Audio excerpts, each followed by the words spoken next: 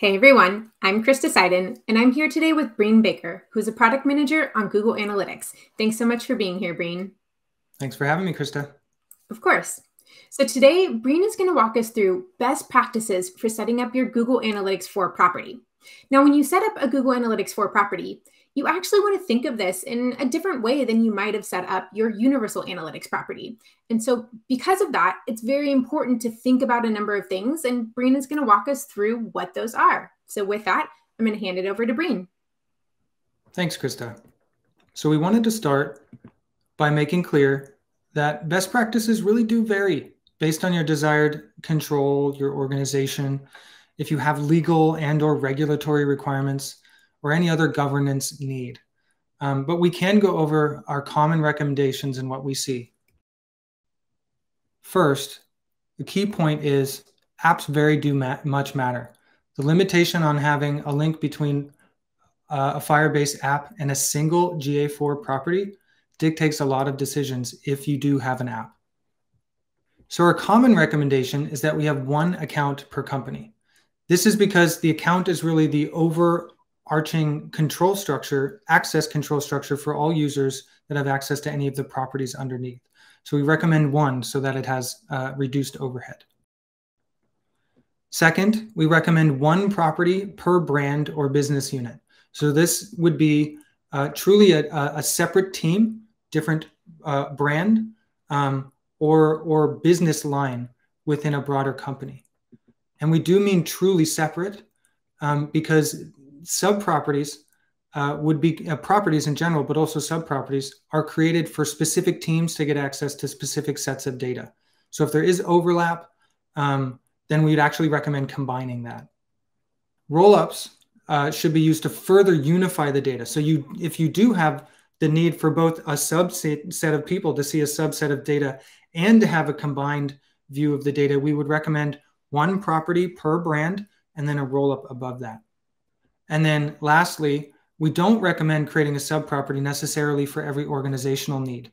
We recommend subproperties for governance needs, where a team really is not allowed to see the data from the broader property or of another subproperty's subset.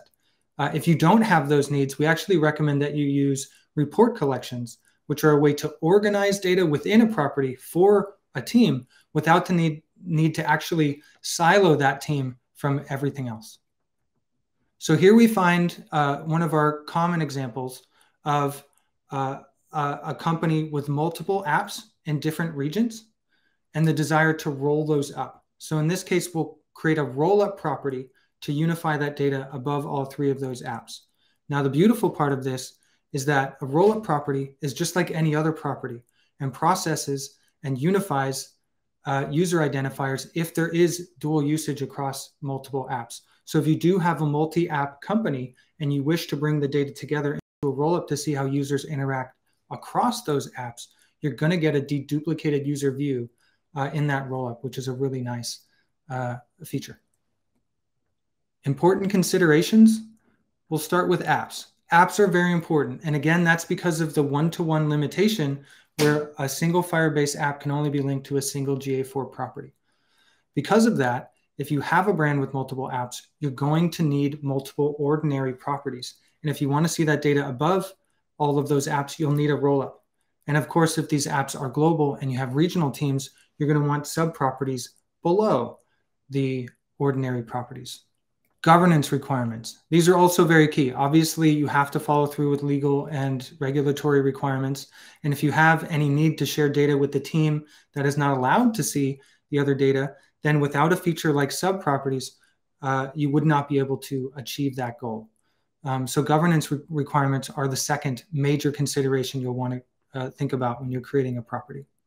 Organizational structure. Obviously, again, if you have different teams focused on different business lines, business units, and they are competing, then you're going to want to separate that. That's a governance need. However, if you have teams that are not competing and just need to be focused, you're going to want to use report collections. And then lastly, certainly not least, additional costs. Subproperties and rollups both come with the same 0.5 per event additional cost for every event processed in that sub or rollup property. So with that additional cost, You're not going to want to create a sub and a roll-up property for every different reporting need you have. For that, you'd want report collections. You're going to want to use subs and roll-up properties when you're breaking out data for teams that need to be isolated or rolling up data into a parent company.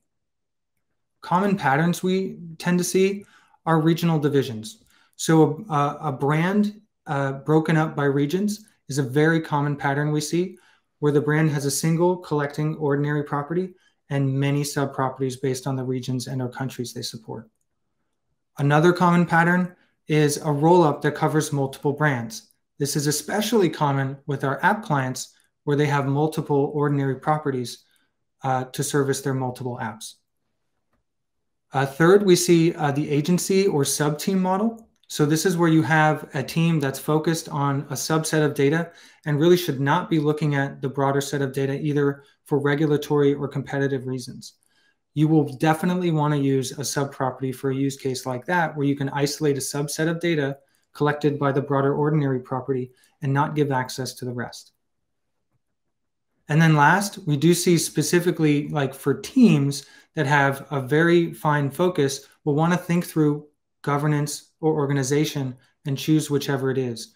If we have governance needs, maybe it's a team that's looking across multiple brands and it's just not appropriate to have any other team view that kind of access, then we might need to use sub-properties and possibly roll-ups in conjunction to create an isolated set of data that combines data across brands for them. If I don't have those governance needs, though, then it works very easily just to create a set of report collections and point that team at that set of reports. Thanks so much, Breen, for walking us through those best practices for setting up your account structure in Google Analytics 4.